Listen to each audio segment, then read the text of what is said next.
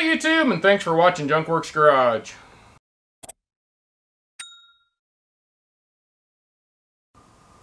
Well, I just got done changing all the different fluids in that thing. And depending on what you watched, I'm going to have all the rest on my Razor playlist in my channel. Well, we're here in front of the front gear case or transaxle, whatever you want to call it. I think it's called a gear case in the book. And a lot of people tell you, which is fine, grab a pick, get in here and clean this out. But yet again, although I may put this in my kit, I didn't have a pick in my kit. So if you don't have a pick with you, a small Allen key, Allen wrench, whatever you want to call it, you can throw that in there. There's smaller ones too, which might be even a little better. But and get those cleaned out really good. In fact, since I am here and I do have some brake clean, I'm just going to go ahead and spray some of that in there and just make sure we got everything as good as we possibly can. Well, I tell you, it's like somebody jammed something in there. It's kind of weird. Alright, so that doesn't look great, to be honest.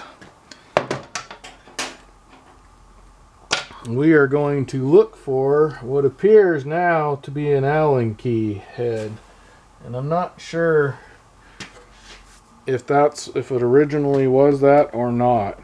It looks like an 8mm right there. And you're not going to get in here with this in this direction. You definitely have to go this way. So in that case, we shall try this. Yet again, I'm trying to use tools that are in the box that I will be bringing with me. Righty-tighty, lefty-loosey. And basically I'm just using the crescent wrench here because it's got a pretty wide handle. Make sure that's in there. I will have a hammer with me as well. So maybe I'll make sure that's in there too.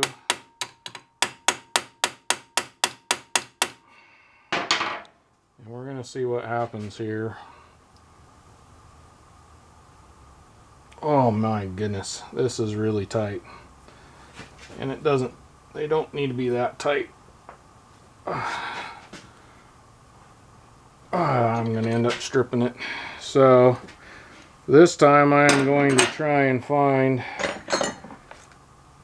a bigger, badder tool here. So I got to figure this out.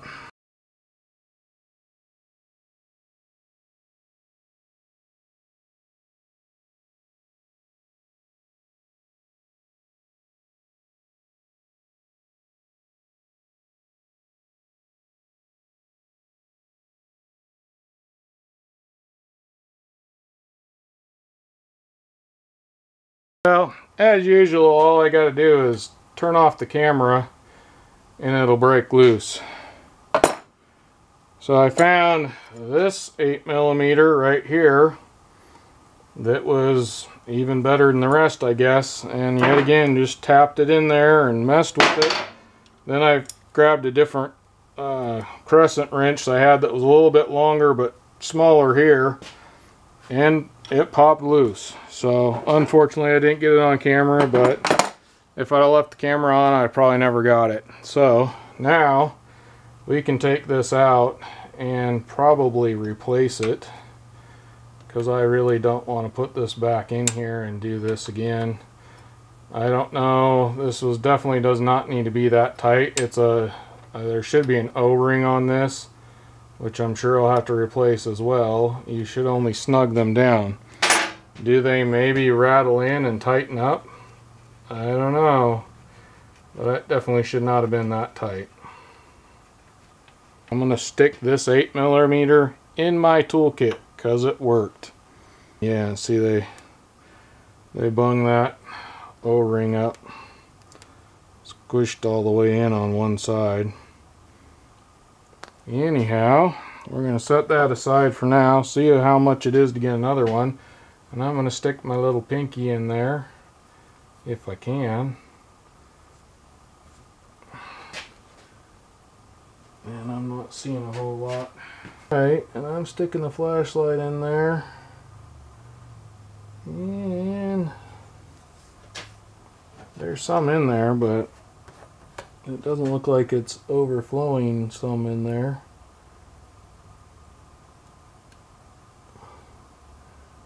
Yeah, it's in there, but I would say it probably needs a little bit more. And once again, now we're down underneath here. Got this up in the air.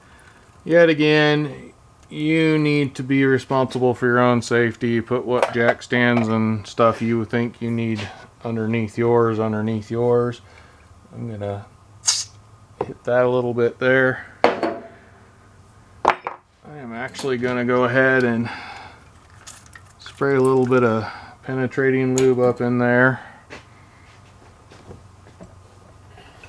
Probably should have done that and let it sit for a while. But quite honestly, I was just going to check the fluids. And because they're a little bit low, and I don't know when these were done last. I know it's probably been more than a year. I'm going to just break down, go get some fluids. Now, speaking about fluids, I've been kind of dreading this part because of the expense of it. We got the 8mm yet again. I don't know if these must just be 8mm Allen heads. Ouch.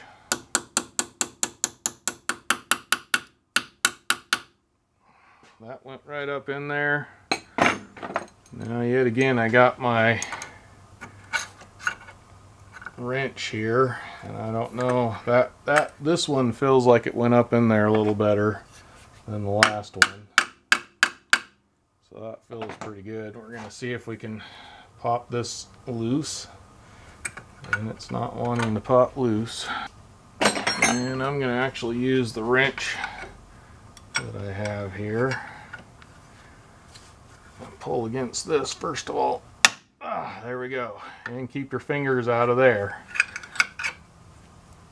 Alright, that came loose fairly uneventfully. Now I'm gonna... This also, I believe, has an O-ring in it. Got my bucket down underneath if you can't see that. Pushing up, and pulling out. Yeah, I don't know what that's supposed to look like. It doesn't look horrible, but it looks like it's been a while.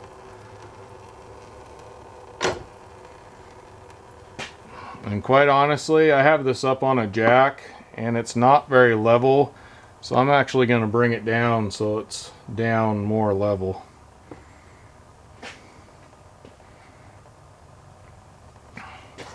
I'm not sure if there's a... Yep, there is a magnet. There's definitely quite a bit of goobers on the bottom of this. You're going to get some. I don't see any real big chunks of anything, which is good. So you want to clean that off there. This also has an O-ring. Now I went ahead and put a different O-ring on there. I got this Harbor Freight kit and it says it's impermeable. Can't say that word. Impermeable to all the different things, including oils and heats and temperatures and all that stuff. They're supposed to be good. We'll see or not whether or not they will work for this, but well, the one I put on here was 11.8 by 2.4 millimeter. It's the P12 in the kit. It does look slightly smaller than the one that came off here, but the other one seemed slightly too big, and I'd rather it be a little bit snug probably. So you and I will both see whether or not I was correct in my sizing here, and if not, then you'll know you need to go buy one.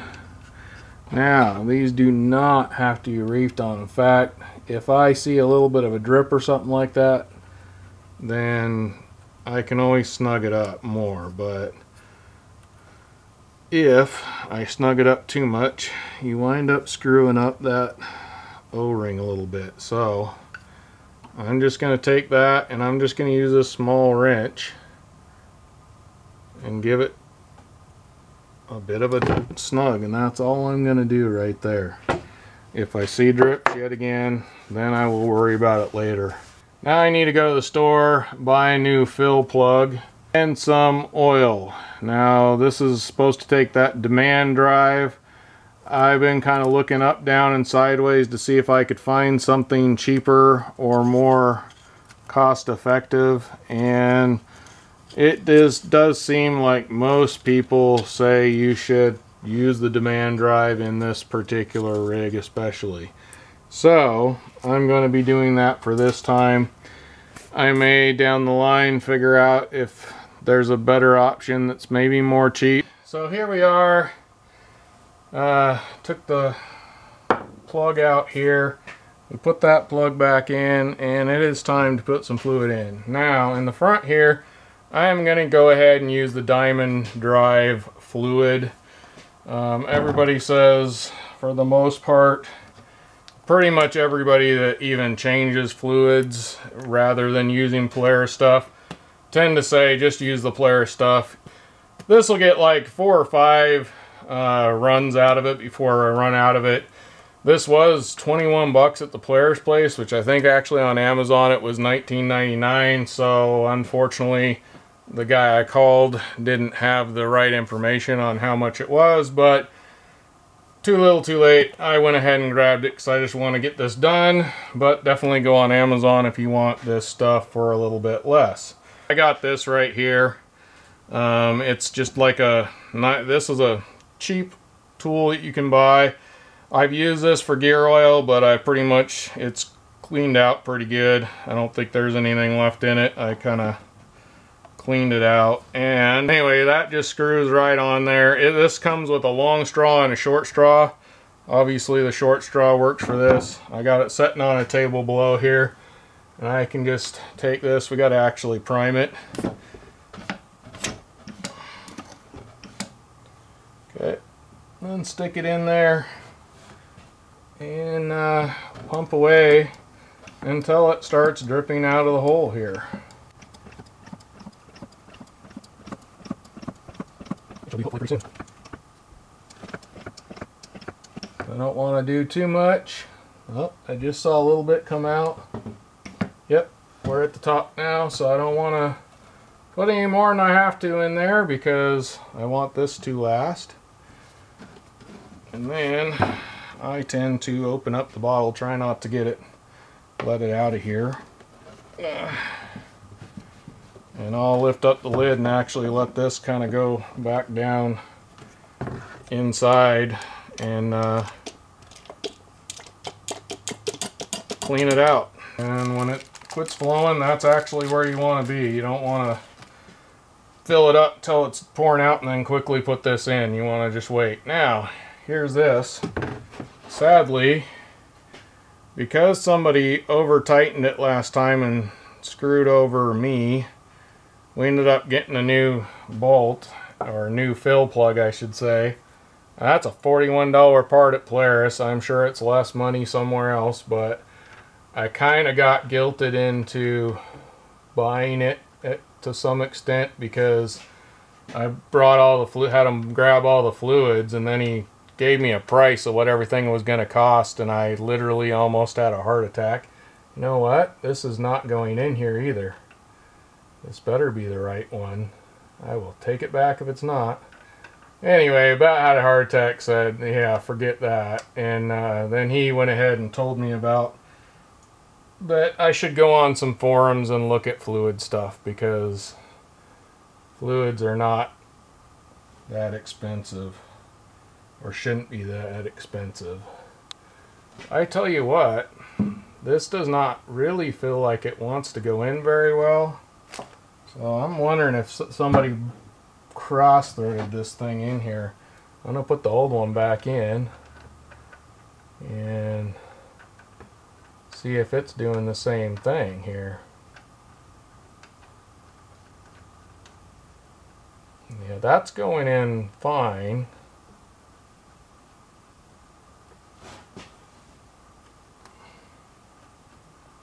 So either the threads on this aren't the right threads, or this was cross-threaded. It really doesn't look too bad. It's almost wondering if this is messed up. I'm going to try it one more time here. It kind of goes in, but it's definitely tighter than I would want it.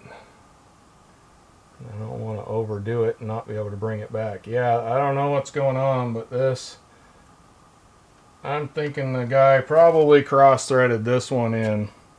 I tell you what, I'm going to go get my money back. I'm going to put this old one back in, and I'm just not going to tighten it down all that rough. You shouldn't lose a lot of fluid out of there with that O-ring. I might double up the O-ring and snug it up there. I'm going to go grab another O-ring and double up my O-ring here. Yet again, this is one of those things you need to choose what you want to do. I'm not responsible if you mess anything up and based on my information, but I will say it was a 2011 model. I'm not going to dump a bunch of money into it. I will do it as right as I can, but only to a point. I'm going to go ahead and yet again double ring this, put this in, see what happens. You know, it could be a fiasco. I will definitely keep an eye on it as I'm riding down the trail. But this, yet again, does not have to be reefed on. It just needs snug down.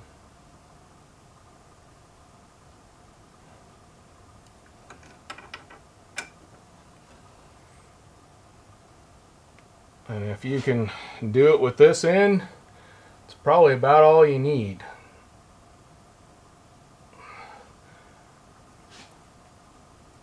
Alright, I'm going to call that, and we're going to keep an eye on it, see if we see any leaks or anything like that. And then I'm going to take some brake clean and hose down here a little bit. There's all the fluids in this rig, so hopefully you enjoyed that. Yet again, separating these videos. So depending on whatever fluid you just watched, I got every other one on my playlist in my Razor playlist, so go check that out on my channel.